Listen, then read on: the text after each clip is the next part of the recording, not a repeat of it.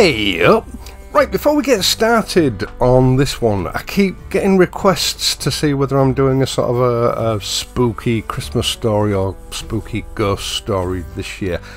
I put a lot of thought into this. You know, I only have so many sort of real life experiences to draw on, and there is a little story that I contemplated publishing last year, but we live in this world of wokery and political correctness. It's a story from a different era, and I wasn't sure really how it might be received. I decided against it and published the story last year that I published. However, as I say, I've only got so many real life experiences to draw on. So if you really want one, I'll publish that on Friday, which will be my last video of this year. But be warned, a lot of people may consider that it's a story that's in bad taste. So if you're a snowflake or a person that's easily offended, avoid watching it if it pops up on your feed. I mean, at the end of the day, it's just for entertainment. You know, the last video before Christmas. In future, I may well sort of you know, use some fictional stories and intertwine them. Like I say, it's just for entertainment, so it doesn't really matter. Right, long-term report on the Royal Enfield Classic 350. This is not a technical review, because for me, motorcycling's not about technicality, it's about convenience and how the machine makes you feel. What it's like to live with, that kind of thing. Now, at the time of publishing, I've done about 1,700 miles on this bike. I'm not sure exactly, because obviously we had that speedo issue in the summer of this year, and it would seem that the mileage isn't recorded in the ECU, it's recorded in the speedo itself, so when they swapped it, it went back to zero. Now, the speedo was replaced under warranty, so I suppose we ought to discuss that first and get it out of the way. To start off with, I do all my own maintenance insofar as I can. You know, if it's something that I feel a bit out of my depth with, I would take it to a dealership to get it done. But maintenance on these bikes is fairly straightforward, and I'll touch on that in a minute, but we need to talk about the warranty. There were no issues with the fact that I do my own maintenance. Royal Enfield never even mentioned it during the warranty process. Although, towards the end of the warranty process, I did get a questionnaire through by email that I filled out, which did ask you whether you did your own maintenance or whether it was maintained at a dealership, and if you answered that you did your own maintenance, it asked you why, you know, about it, whether it was about the cost of maintenance or whether it was, you know, to do with the dealership being too far away from you, that kind of thing. So it would seem to me that the current regime at Royal Enfield don't have a problem with you doing your own maintenance. However, you should only carry out tasks that you're competent to carry out, and you should always use the best quality materials.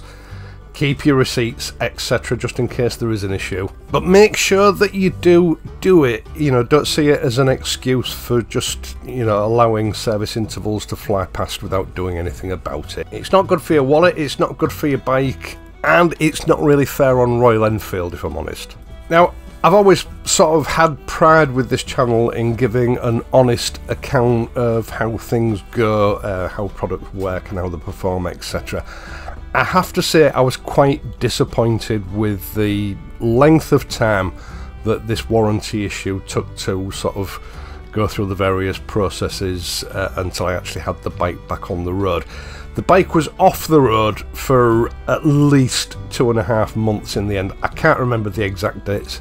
It may have been nearer 3 months, but that's not good. One of the biggest issues was the fact that they didn't have any spare speedometers in the UK. It had to come all the way from India, and that alone took about 6 weeks. Now, obviously, I couldn't ride the bike during that period because it is illegal to ride a motorcycle, or any motor vehicle for that matter, on the road with a non-functioning speedometer. Royal Enfield did agree to recover the bike to get it into the dealership, which was Eddie's Moto in Tadcaster.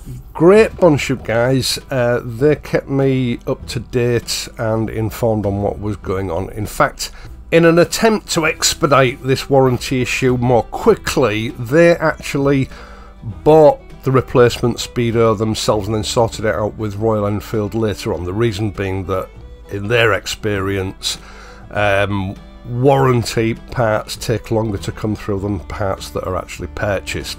Now, I'm not sure what the time differentials are between sort of ordering a part under warranty or paying for it, but obviously they thought it was worth doing it, and I thank them for that. Unfortunately, I think it took Royal Enfield a further week or 2 weeks to actually collect the bike. Eddie's Motor sorted the issue out the morning after the bike arrived with them, but then again I think we're looking at the best part of 2 weeks before the bike was brought back. Now, Royal Enfield had agreed to bring the bike back, but then when Eddie's Motor sort of contacted them to let them know that it was ready for collection, they had nothing back. In the end, again, Eddie's Motor actually paid someone to courier the bike back to me, which again is outstanding service from them. Right, this all sounds very negative, and you know, I've got to put my hand up and say it's not the best warranty service I've ever experienced. Now, I did know when I purchased the bike that there was this common fault with the speedos. You know, it seems to be pot luck whether your bike is affected or not. A lot of people have had the bikes and done, you know, high mileage on them, never had an issue. Some, like me, the speedos failed fairly early on. So I went into it with my eyes open. I knew it was a possibility that might happen. But watching other YouTube channels that had this issue, generally speaking, it was sorted out without a month. I wasn't expecting it to take as long as it did. And this seems to be down to a bit of sort of muddling on Royal Enfield's part. Now, in their defence, they did take over the UK distribution in, I think it was January or February of this year. I don't know exactly what went on there, but it seemed to me it was very sudden, and neither MotoGP or Royal Enfield were ready for it. I've got no idea why it happened, but it happened. And the stories that I'm hearing is that it caught Royal Enfield a bit on the back foot, which has caused these time delays with warranty issues. Now, I know that I'm not the only one that's been affected by this. You know, there are thousands of Royal Enfield owners that watch this channel, and a lot of them have been quite vocal about how long warranty claims have taken. My sort of account is by no means the worst. And okay, there are anecdotal comments in the comments section on various videos from viewers, so, you know, I can't ratify those claims, but I have heard stories of people's bikes being off the road the entire summer. But there are two things that I would like to bring to your attention. Shortly after I got the bike back, a trusted source from the industry, not someone from Royal Enfield, got in touch with me to tell me that Royal Enfield had had a big meeting with all its UK retailers. As I say, it seems to me that the UK distribution caught Royal Enfield by surprise. They weren't ready for it. Now, clearly retailers had been, or dealerships had been, complaining to Royal Enfield about this warranty issue, shall we call it, the length of time it was taking to get warranty issues sorted out. Royal Enfield acknowledged that, and they should by now, if they've kept the promise, put things in place to sort of sort this problem out. Now, I don't actually know one way or the other whether it has been sorted out. I would need to put in another warranty claim to test it, but you know, I've got nothing to claim on. So the best advice I can give you is keep an eye on the various Royal Enfield forums and Facebook pages. Generally speaking, you don't need to be a member just to sort of read what people are saying. It's only if you want to make comments yourself. And just look for the latest opinions on warranty claims, whether things have been sorted out or not, if you're looking to buy a Royal Enfield. The other thing that I want to say is, over the past 5 years, I've bought a total of 4 Royal Enfields. I still have 3 of them. There was nothing wrong with the one that I got rid of, I just needed space. This is the first warranty claim I've had to put in. And the truth of the matter is, Royal Enfields don't go wrong very often. Right, next up, ease of maintenance.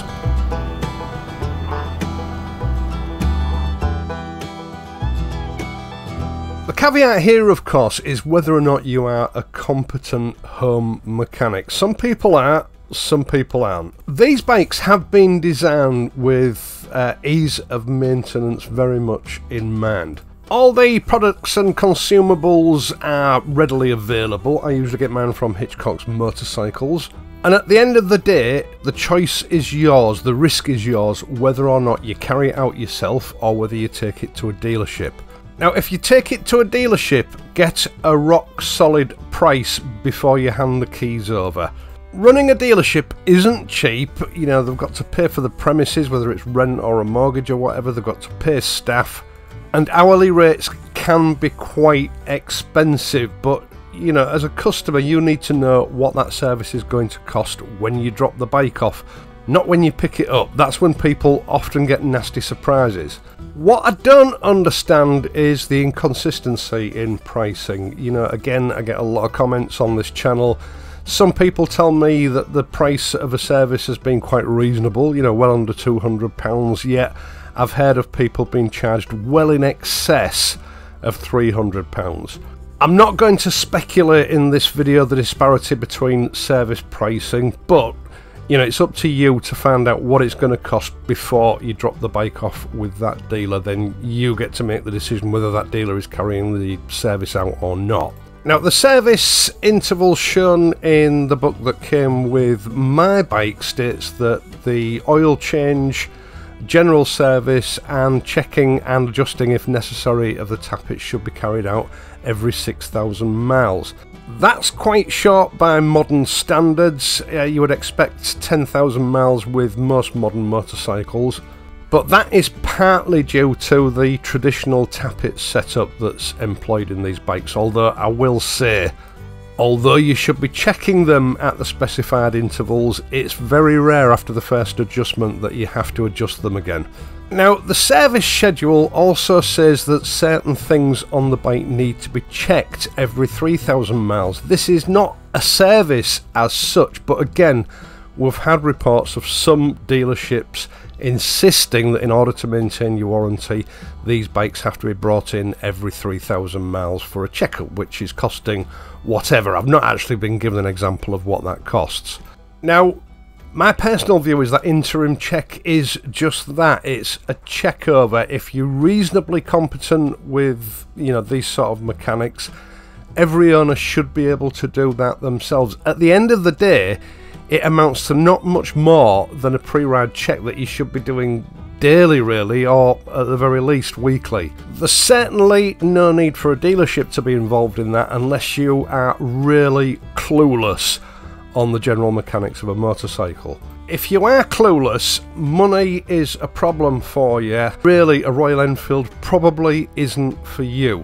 These bikes are designed to cope with the harsh realities of Indian roads, and sometimes substandard materials like oil being available for oil changes, so they have relatively short service intervals and a total of 2 filters at the oil change, one to clean and one to replace. Also, your tappets are a traditional lock nut tappet system, which is quite time consuming, bearing in mind the fact you've got to do it every 6,000 miles. A shim and bucket system employed by most motorcycles is probably good for about 20,000 miles, so you don't have to have it done as often, but when you do, it is a major job which is going to be expensive. Both systems, what I'm trying to say, have the pros and cons. A shim and bucket system is less user-friendly for the rider to carry out. Generally speaking, you're better off leaving that to a dealership and just foot the bill for it. A traditional lock nut and tappet system, however, although you know there is quite a bit of work involved in actually getting to your tappets, you've only got 2 valves to adjust, and once you've sort of done this procedure once, you can probably do the entire thing in about 30 minutes from start to finish. Now, again, this all comes down to your competence. I've made videos on how to carry out these procedures. The first time may well take you a couple of hours from start to finish, but once you know the lay of the land and you've done it a couple of times, you can literally do this from start to finish in half an hour. Now, this is part of the attraction to both the Royal Enfield J Platform series motorcycles and the 650 Twins. I get a lot of pushback in the comments on the various reviews that I've done of these bikes from so-called accomplished motorcyclists who don't want the short service intervals because it's going to cost them a fortune at the dealership having it serviced. Because to my mind, they're not motorcyclists, they're consumers. There are motorcycles for motorcyclists, of which this J-Series platform bike is one, so are the 650 Twins.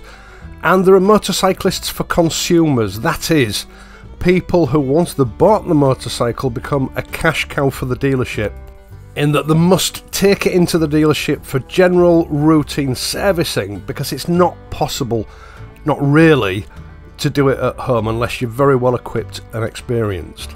I speak to a lot of the old timers on this channel who had bikes back in the 50s and the 60s, and literally adjusting the tappets was a job that they had to do on a weekly basis. They can't see what the problem is. But it's clear to see over the last 40 years or so that we have become vehicle consumers. We just buy the vehicle and then we throw it at a dealership because we don't know what to do when it comes to servicing. Hell, there are some people I know that even take the bikes into the dealership to have the tyres pumped up and the chains adjusted. Now, if you're the kind of person that wants to own this sort of motorcycle but you can afford to take it into a dealership for everything, that's great. I've got no criticism for people like that. But if you can't afford to maintain a Royal Enfield at the dealership and you don't have the knowledge to do it yourself, it's probably a brand you should avoid. Although I think the first time that you have your shim and bucket system checked and adjusted at a dealership, you'll probably change your mind. Right, so that's maintenance out of the way, or the major parts of the maintenance at least. What about general build quality? Actually, build quality is really good. It's far better than the older Royal Enfields. Those days are long gone. Fit and finish is excellent, although in some places it is sort of a no frills approach to build. The components are high quality, they just don't spend lots of time and money polishing them and making them look pretty. They're quite workmanlike in some areas. Paint quality is on par with most manufacturers, and I've not had any corrosion issues with any of my Royal Enfields, including the old Classic 500. Any motorcycle, irrespective of who makes it or how much it costs, will rust if you use it, abuse it and don't take precautions to protect it. Enfields are no better and no worse than any other brand, mainstream brand that is, that you could care to mention. Reliability on all my Royal Enfields has been good. Okay, we had that glitch with the clock on this one, which I'm going to class as a one-off. And as I said, I went into the purchase of this bike with my eyes open. I was aware that that potential fault existed before I bought it. And I should make it clear really that that particular issue with the clocks is peculiar to the Classic 350. The Hunter and the Meteor are not affected. And finally, what about performance?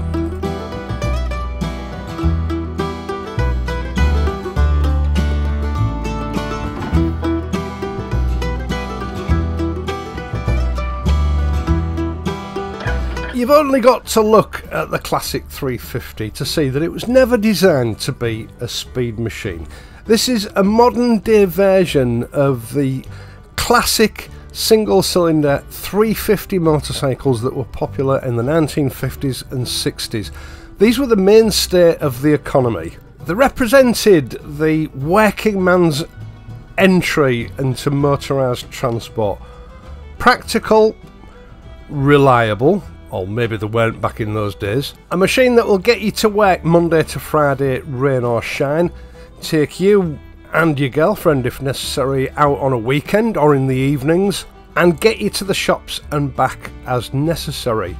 They were even designed to double up as a touring machine for that 2-week break that you got every year during the summer, so that you could take your favourite Doris to the coast for a couple of weeks or a dirty weekend. In short, they were designed to be a pleasurable, practical workhorse, and that's exactly what the Classic 350 is. I've got absolutely no doubt that it does it more comfortably and more reliably and in every other way much better than those machines of the 1950s and 60s. But it's those bikes that it was based on, the classic 350 single, and it fulfills all of those roles admirably. It's governed not to exceed sort of 73, 74 miles an hour.